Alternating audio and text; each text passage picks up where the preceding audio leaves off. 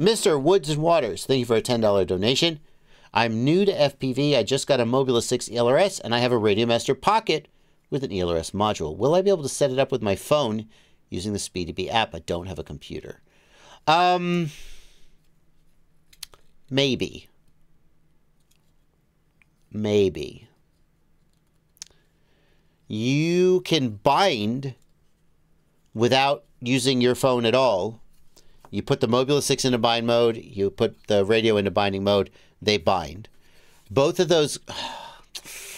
Blunty, I don't even know if you know the answer. What do you think the chances are that the Mob 6 ships with ExpressLRS 3.x on it today? I have 50-50, I would say. Because they have a happy model version of 4.3 with yeah, but with V3 built-in, but I don't know if they send it with that or not. Exactly. Like I would say it's better than 50-50 odds that they never actually switched to shipping with 4.3 on it. That they're still shipping with the old version with ExpressLRS 2.x, and they're leaving it up to the customer to upgrade, even though it's been a year since that situation should have resolved itself. So I'm sorry to say you may not be able to bind. The SpeedyBee app is capable of flashing an ExpressLRS. Oh, no. But you need to flash the flight controller. Not... Okay, no. So try to bind them. Do the little 3-plug thing. 1, 2, 3 plugs to put the... wait. F. The 3-plug thing doesn't work with an SPI-based receiver. Damn, I keep trying to tell you the answer is good, but it's not. Can you flash from the Betaflight Android app? No. Not unless you have the SpeedyBee Wi-Fi adapter. It can flash. The SpeedyBee Wi-Fi adapter, like the V2 or whatever, the yellow one that has Wi-Fi, can flash. I think this is not a great situation for you, not having a computer. Yeah, so just to be clear, if the thing you'll want to try, in case it came with the right version, is attempting to go with Betaflight on Android, go into the Mob 6 ELRS and set up the SPI. Well, it should already be set up, right? But it needs a binding phrase. Does the SpeedyBee app let you put a binding phrase in? Could he just hit bind button in the SpeedyBee app? I'm not sure what it supports, but either that or the Betaflight Android app should support you to be able to do that. So, in the SpeedyBee app, go to the receiver tab. If you're very lucky, there will be a bind button there. Hit the bind button. In your Radiomaster Pocket, go to the ExpressLRS Lewis script, activate binding. If they bind, yay, good for you. You should know that Radiomaster ships their radios set to the F1000 data rate, packet rate, which in my opinion is stupid, because SPI receivers don't support 1000 hertz. So you will also need to change the packet rate down. I would suggest changing it down to 50 hertz. If you're able to get it to bind, then there's a chance that you could do the rest of the work.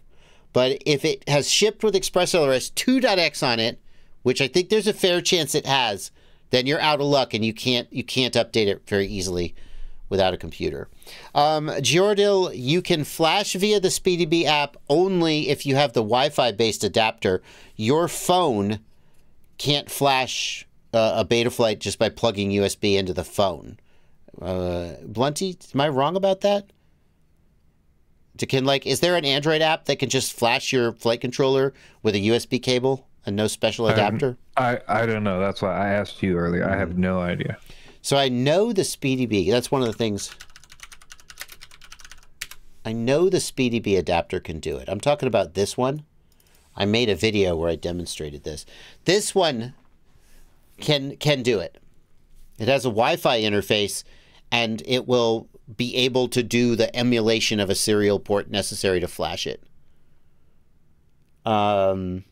The earlier generation of SpeedyBee app, I don't think it can.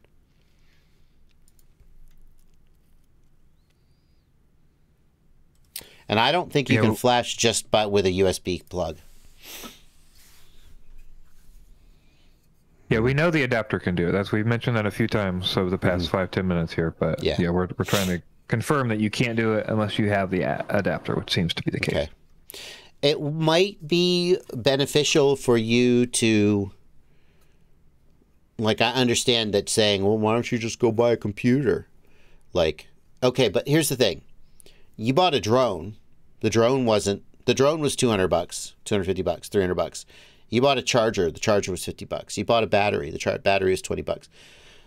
Oh, if you're going to be in this hobby, you will invest a few $1,000s over the next few years.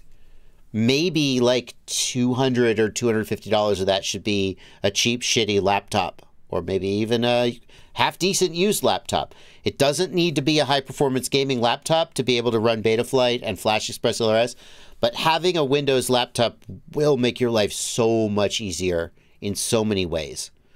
And given what you're going to spend on everything else in this hobby, no matter how sort of tight your money is, instead of buying the next drone you buy, maybe you should buy a budget laptop. So, like, I stay away from, like, Jordil says you can get a $100 Windows PC that'll get the job done. Be careful. I've shopped for cheap Windows PCs before, like for my kid or something. They sell Windows PCs for $100 and they have like 8 gig of RAM and 256 gig of hard drive space. And literally it's just not enough resources to even run Windows. Like, it's almost unethical for them to sell them. So be careful. Make sure you get something that like will run and isn't like just the absolute bare bargain basement. But you should consider getting a computer. A Windows computer specifically, because some of the programs you'll want don't run on Mac. Sorry.